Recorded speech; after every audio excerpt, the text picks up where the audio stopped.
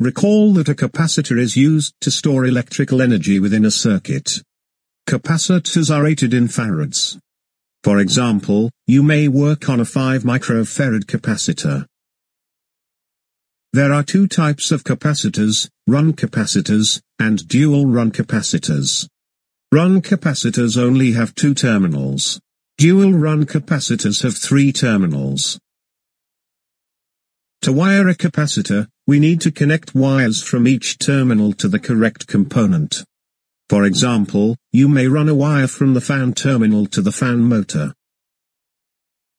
To connect wires to a capacitor, we will use crimp-on connectors. Recall that crimp-on connectors have one or more wires with a terminal on the opposite end.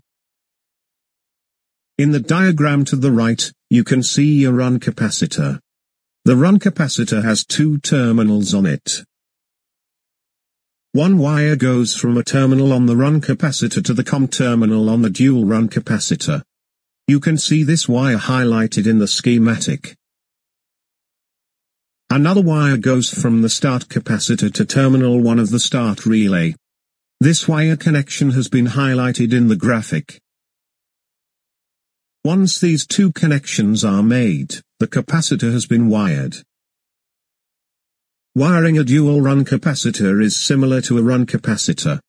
You can see an example of a dual-run capacitor in the image to the right. Each terminal of the capacitor can connect to multiple components. For example, the home terminal has 2 wires connected to it. These 2 wires are connected by a crimp-on terminal. The crimp-on allows multiple wires to connect and terminate into one component. In this case, the wires terminate at the H terminal.